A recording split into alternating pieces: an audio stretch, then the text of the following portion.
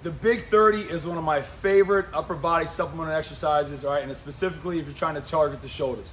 And what the Big 30 is it takes 3 of the most popular upper body supplemental exercises and it puts them all together back to back to back in a complex, right? So what the Big 30 is I'm gonna take a pair of dumbbells and I'm gonna start off and I'm gonna go 10 dumbbell front raises. And then without setting the dumbbells down, I'm gonna immediately go into 10 dumbbell lateral raises, right? And then again, without setting the dumbbells down, I'm gonna immediately go into 10 rear delt raises, right? So I'm going back to back to back, 10 reps, 10 reps, 10 reps. All right, that constitutes the Big 30, all right? And like I said, it's a great supplemental exercise to put in the back of a workout, back of a shoulder day, upper body day, especially if you're short on time.